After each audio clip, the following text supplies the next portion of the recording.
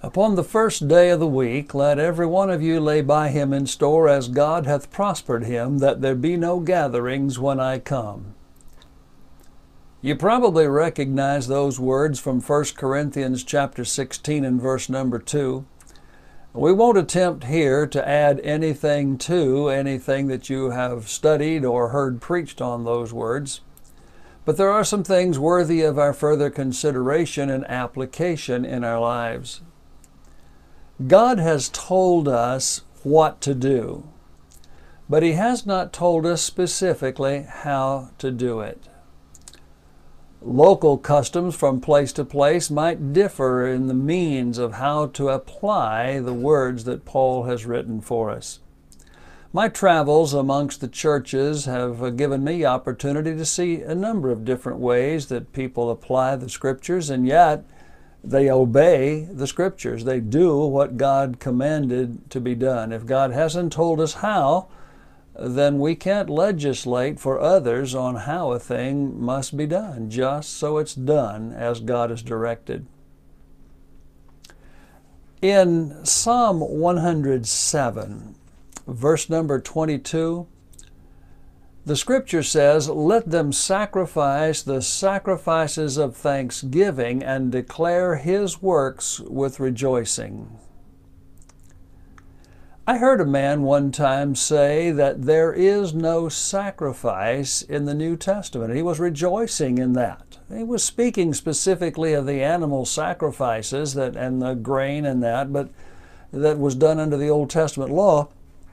But he was firm in asserting that there is no sacrifice in New Testament worship. He completely misunderstands worship and sacrifice.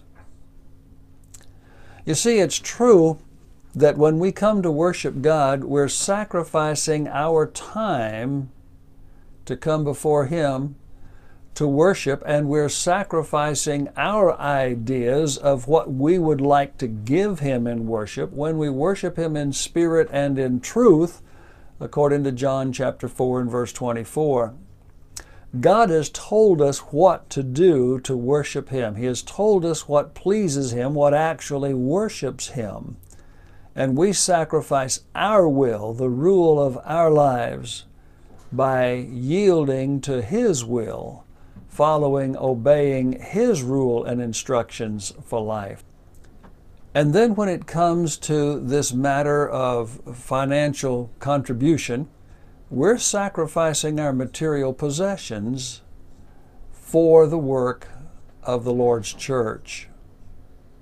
There is indeed sacrifice in the New Testament. When we come before God in the assemblies of the church to worship Him, we must keep our focus on God.